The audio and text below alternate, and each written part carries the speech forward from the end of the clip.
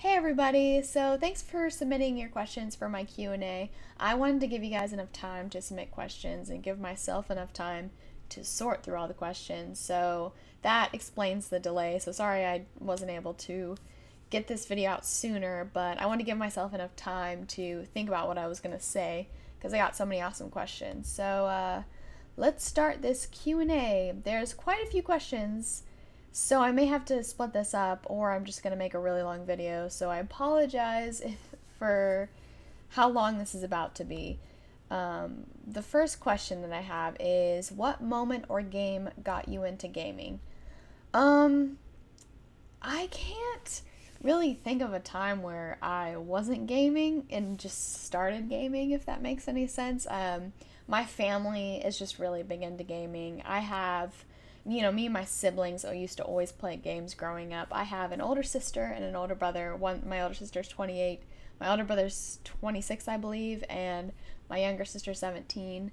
And we used to always play games growing up together. My sister kind of grew out of it, but my older sister. But me and my older brother and my younger sister still play games a lot, and it's just what I did growing up. Like, that's what we did together. So, I can't really think of a time where I just started. I mean, some of my earliest memories of gaming were when I was really, really young, and me and my siblings would play Mario and Donkey Kong. Donkey Kong was my favorite. I've never been, like, a crazy Mario fan. I do love Luigi's Mansion, but I was always a big Donkey Kong fan, and I loved that game as a kid. We also played Street Fighter, and I love that game too. It just growing up, it was just so much a part of, my life. So I can't really think of a time where there wasn't gaming in my life because, I grew up with, my older brother playing games and just playing games with them. So what was the first game you remember being addicted to?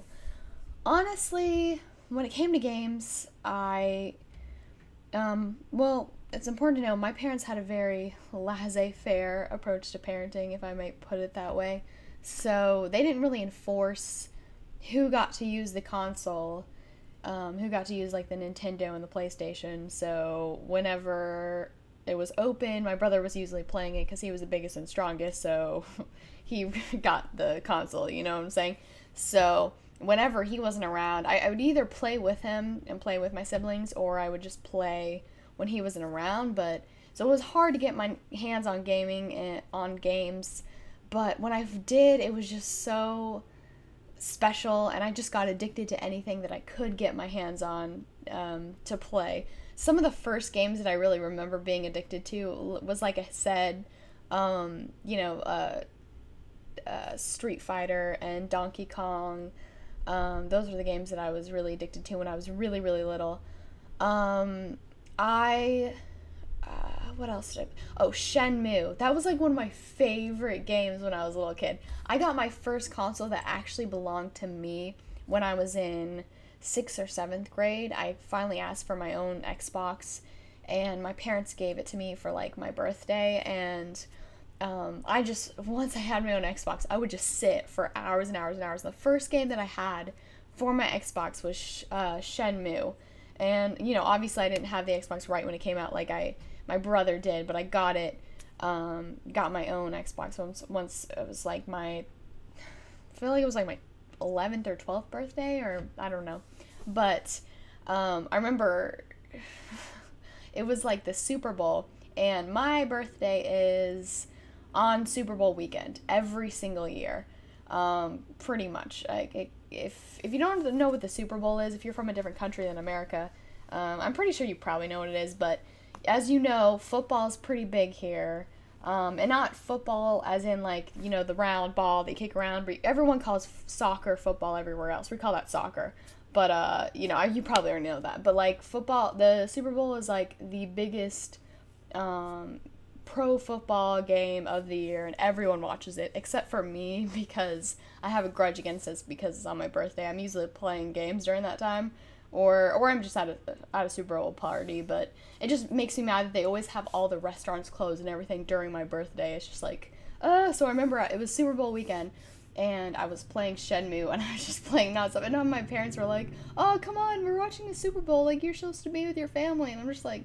"No, I'm playing Shenmue." That game. If you don't know Shenmue, it's like a heavy rain type game. It's very story based, and it had kind of like interactive cutscenes at parts. Now that I think about it, now that I've seen clips from it, it seems kind of silly to me now because I realize how bad the voice acting was and stuff. But the open world atmosphere and everything is what I really enjoyed about that game. And man, I could just sit and play that game for hours and hours. And I did play that game for hours and hours. Also, my parents got me a Game Boy, like the first Game Boy, the like big one that you like slide the games into. I had that, I think, when I was way younger than that, maybe like 8 or something. But I would play the Pokemon game, the early Pokemon game on the Game Boy, and like the turn-based game. That game was so fun. I mean, I could just play that for hours and hours and hours. Not only because like Pokemon's awesome, and I mean everyone loved Pokemon as a kid, but I love the turn-based, Final Fantasy type gameplay, and man, I would play that for hours and hours. The next question is, what really got you into gaming, and what game have you had the best memories about? So I already answered the first question. The second one, what games do you have the best memories about?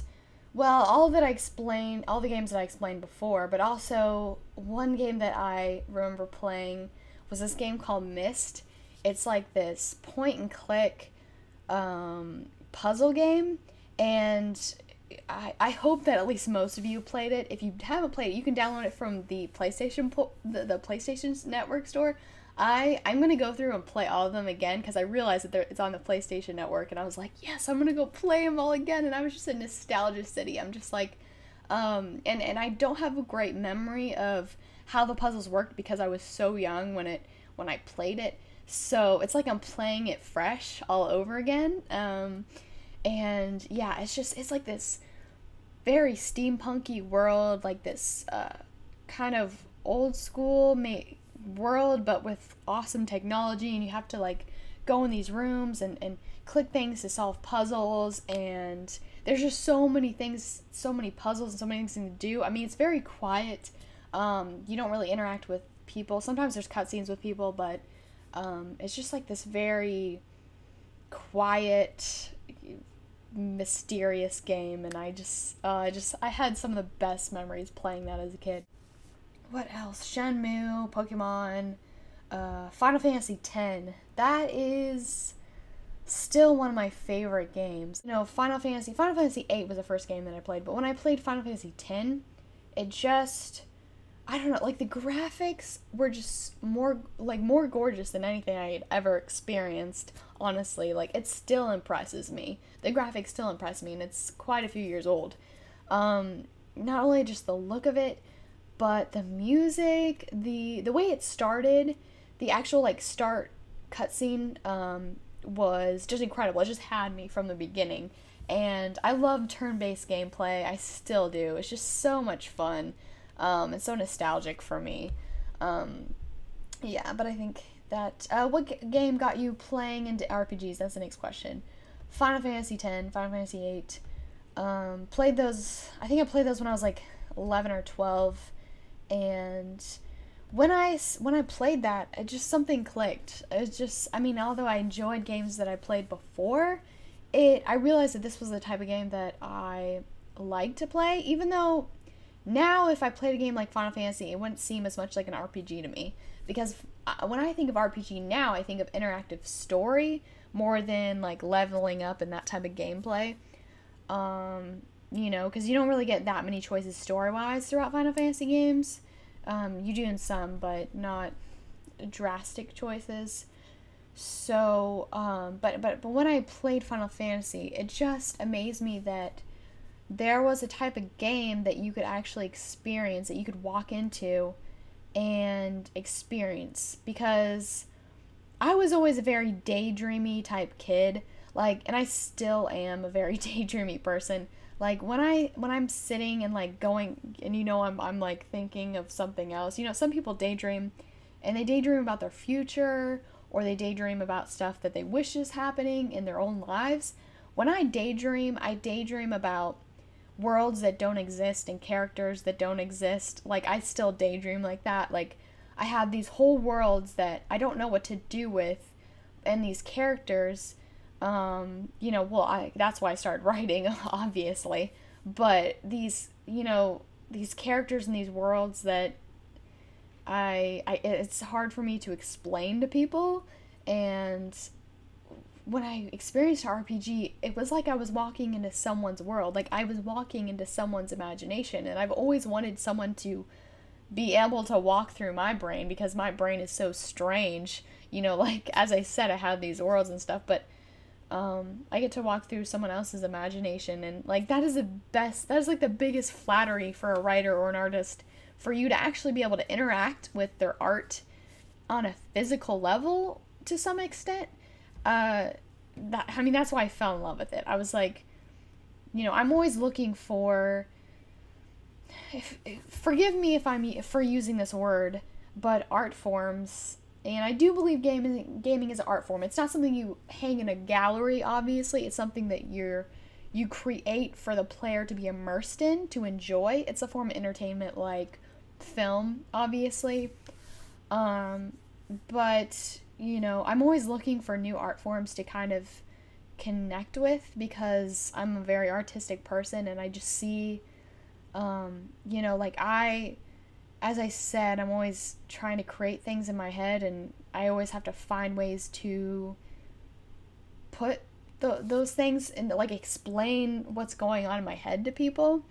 And so I found that RPGs in particular, games, but RPGs in particular, are really concerned with taking those ideas that we artistic people have in our brain and conveying them to the rest of the world, which is a very difficult thing for us people to, like, for artistic people to do, but it's something we need to do. And as soon as I started playing RPGs, I was like, this is someone's outlet. In a, not necessarily a personal outlet, because it's something many people work on. I mean, sometimes it's one person creating a game when it comes to indie games, but not even, most indie games are created by several people, or, 2 people at least. So, it's not so much personal expression, but it's a way people create.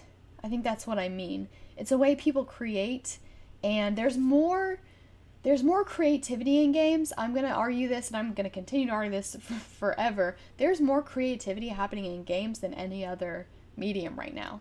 And music, of course, and art. But I'm, compared to movies and compared to even music, at times, like, there's a lack of originality these days, especially in movies. And at least games are trying to do something different. They have they're some of the only things that have original storylines to some extent. Like, all of these games back here, I mean, except for Batman, I can't, okay, there, have an original concept. All of my favorite games typically have an original concept and original writing and original characters, and you rarely see that in any other art form these days, or any other medium these days, I should say. But I spent way too much time on that question. This is already like 15 minutes. Oh my gosh. Anyways, okay, what is nostalgic for you personally? I think I explained that pretty much, like, with my favorite games. Also, game soundtracks, or soundtracks in general, are very nostalgic for me. I like collecting things. I have a ton of photo albums. I like doing that. I like scrapbooking. I hoard things. I'm bad at that. I have, like, chests of old diaries and stuff in my parents' house. It's really bad. I need to, like, just get rid of stuff. I don't think I'm gonna get rid of my diaries, but I have, like, I just love collecting memories and collecting things. So anything semi-reminiscent of the past, I will try to collect. What would be your dream job in gaming? Character and dialogue writer. That is my dream job. Whether or not I think I'm gonna do it is another thing. I mean, that's not what I'm, like, going to pursue completely, because the thing about writing in games is it's very, very difficult to get a job writing in games. You kind of have to have at least some experience, or some, like, you have to have your name out there to do anything in writing. So, I mean, I, my like, experience in writing is mostly with dialogue. That's what that's what I'm good at. That's what most people that have read my writing say I'm good at. I don't plan on writing a novel one day. Maybe I will, but I've written a couple plays and they've been performed at like my old high school and stuff. So that's what I enjoy doing.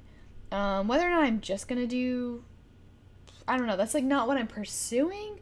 But if it was like a personal project or maybe like an independent project, that would be what I'm aiming for first. But yeah, I don't know if I'll ever write dialogue for games, but that would be a really cool thing to do. What are your top 5 favorite video games in this current generation? So not like old games, but games that have been released fairly recently. I'm going to be really bad about sticking to the numbers, so like top 5, I'm not going to put 5, but my favorite game of all time, of course, Mass Effect. I love Mass Effect. Fallout, I'm a big Fallout fan. I just love the survival aspect of it, and I just love I just love the 40s and 50s. I love the music. I love the ambience about it. That's just my favorite atmosphere to be walking through, honestly. BioShock, Skyrim, Deus Ex Human Revolution, Batman Arkham Asylum. So that's not 5, but those are games that I can play over and over and over again, and those are the games that I enjoy the most in this current generation. So what is your favorite Batman Arkham City character? Obviously Joker. Like, they got the guy that voices Joker was the voice for Batman the Animated Series, and that was like one of my favorite shows growing up. So the fact that they got both Batman and Joker, the guys that voiced Batman and Joker voiced those characters in the animated series, and so when I heard those voices, I was like, oh my gosh, that's Joker, that's Batman. Like, that's how I picture the Joker. And fun fact, the guy that plays the Joker is Luke Skywalker in Star Wars. I had no idea. Like, I was like, what? Luke Skywalker is the Joker? That's crazy.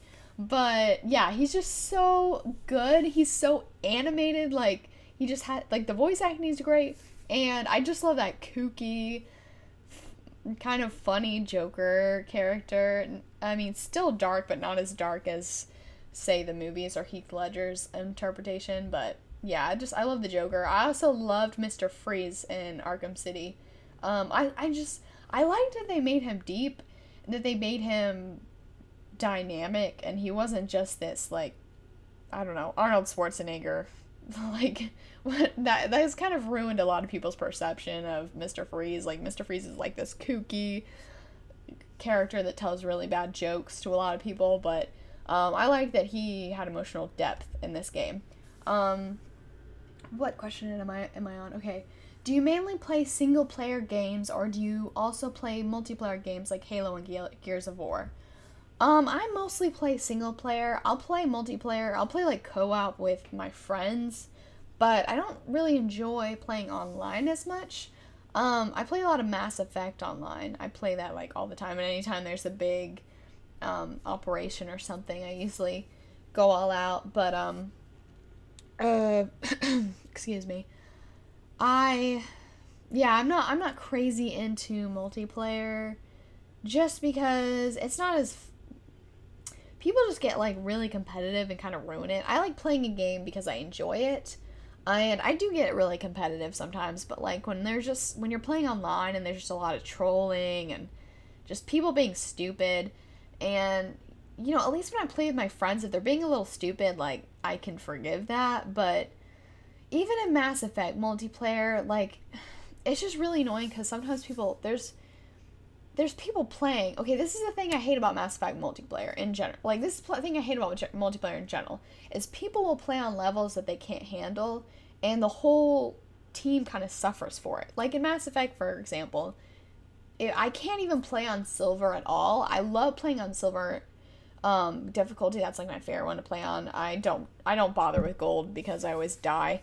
But the thing about silver, or any of the difficulties that are not bronze, is no one knows what the heck they're doing, and like everyone dies every 5 seconds and you have to revive them every 5 seconds, and it's just like, I can't revive people every 5 seconds. If you don't know what you're doing, play on bronze and figure out what you're doing before you play on silver. It's just like, and I don't even connect my remote because I'm just like yelling at these people, and it's just, sometimes I don't even revive them because it's like, if you're gonna die every 5 seconds, like, I'm done with this. So that's the only thing about multiplayer with people you don't know is, just people being stupid. And I have to be fairly familiar. Like, I don't want to be that, obviously you have to get used to a game, but like, I don't like being that stupid person that has no idea what they're doing if it's a game that I'm not familiar with, like, if I'm really familiar with it, then yeah. So, wait, okay. Favorite video game villain and enemy, or enemy? Enemy-wise, I think the Licker from Resident Evil 2. That thing still scares the crap out of me. I remember the first time I played it, there's this one room that you unlock in Resident Evil 2, and you go into it, and there's like this mirror across the room. Like, it's just this mirror, and I didn't really think about it. It's like a two-sided mirror kind of thing for like an interrogation room because it's a police headquarters or whatever I'm trying to say. But anyways, you walk into this room and you pick up, I picked up a couple things, and then I walked out, and then I realized I forgot something in the room. So I go back in the room, pick it up, and all of a sudden this Licker jumps through the glass, and I flipped out. This was 2 in the morning, and I screamed at the top of my lungs, like, and even when I played the game again, like I'm playing Resident Evil 2 again, I still flipped out, even though I knew it was going to happen. Like, it still scares me. So, yeah, the Licker is definitely one of the most intimidating enemies, just because it's freaky. And my favorite villain is Sin from Final Fantasy X. Next question. So, I get this question a lot. This question is, will you expand your channel with games or even more games or even Let's Plays? I've had a lot of people tell me that they want me to do Let's Plays. I've had some people tell me that they don't want me to do Let's Plays, that it's something that everyone does. I think it's a great idea. It's a great, new thing to do. It will never be the bulk of my channel. Like, I want this to mainly be a review and discussion channel. But if you guys want me to do Let's Plays, I'm totally for it. So this is a question I'm going to ask you. If you're up for Let's Plays, tell me about, like, what you think about it and, what games you'd want me to do. Now, the thing is, I don't have the money for a video capture device. I mean, I had an old one for my PC, but that was, like, ancient. I now have a Mac, so I need something that's Mac compatible. So, if I do Let's Plays, it won't be any time before December, because I'll probably ask for it for Christmas from a relative or something, because I just can't afford, I want to get a really good one. The one that I'm looking at is like $180, and it shoots in at HD, and it's just great quality. I'm not going to pay for a cheap one and give you cheap videos, because I want you guys to have great videos, Someone suggested that I do a Kickstarter to do Let's Plays. Now, I hadn't honestly thought about that, and I have been thinking about it a little bit. At first, I was like, no, I'd rather buy it on my own, but the thing is, I wouldn't be able to buy it on my own, because, every time I play a game, it's a matter of me living on ramen for a week. Like, literally, I have to cut down on grocery money every time I buy a new game. So, if you guys want to do a Kickstarter, that's cool, but honestly, I don't care either way, like, I would love to do Let's Plays. It'd be a lot of fun, but if I do it, it'll probably be, in December, unless you guys are up for that. So, tell me what you think about that, and if you're, interested in that. So, because, this isn't just my channel, this is like our channel, like this is for you guys, it's for your entertainment, for your enjoyment, and, I want to hear what you have to say about that. I'm going to move to the next question. What are your hobbies? I love reading, I love writing. Reading is actually really difficult for me. I have some serious ADD or whatever it is. I think that's fairly obvious. I didn't really notice that growing up, but apparently I have a hard time paying attention, and so reading is, even though I'm an English major, I have a lot of trouble with it, but I do enjoy reading. I enjoy reading poetry, transcendentalist poetry. I enjoy reading, philosophical things. I love reading novels. Writing. I like writing plays and dialogue mostly, but sometimes I'll write short stories and stuff. What other hobbies? I like having really meaningful conversations with people.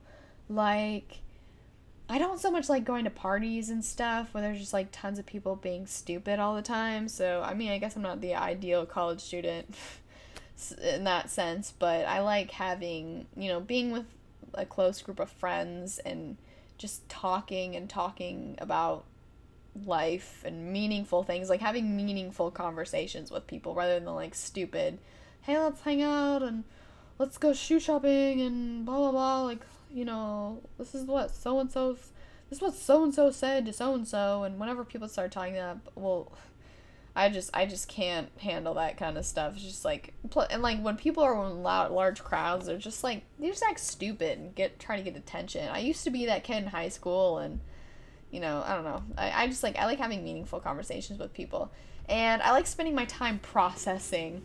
I need a certain amount of time a day just to contemplate everything that happened to me throughout the day, and to kind of form evaluations about things. Like, my brain, the way it works is I like have to find connections between everything that happens to me, or like, that's just how I enjoy life. Like, everything that I do, I have to like form theories about, form connections about, and that's why I spend so much time like even analyzing games, because I think there's this one book, and I don't know if I have it with me. I think my roommate has it, but it's like 5 strengths or something, and one of them is ideation, and that is like it says that that's like my strongest strength, and I think that explains my brain in a nutshell. Like, my brain is the type of brain that always has to find connections. Like, I think of the world as a game of connect the dots.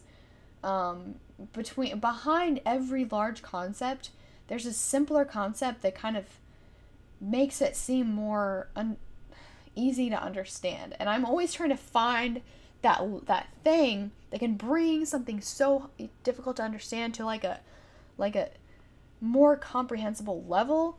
And I spend way too much time just thinking a day. I mean, I need that time. I need time in silence every day just to think. And if I don't get that time, I'm really grouchy, and my roommates will know it, my friends will know it. They'll be like, have you spent any time alone today? And I'm like, no, I'm feeling crazy. So, yeah, that's something I like to do. I think that's a hobby, I guess. That's just how my brain works.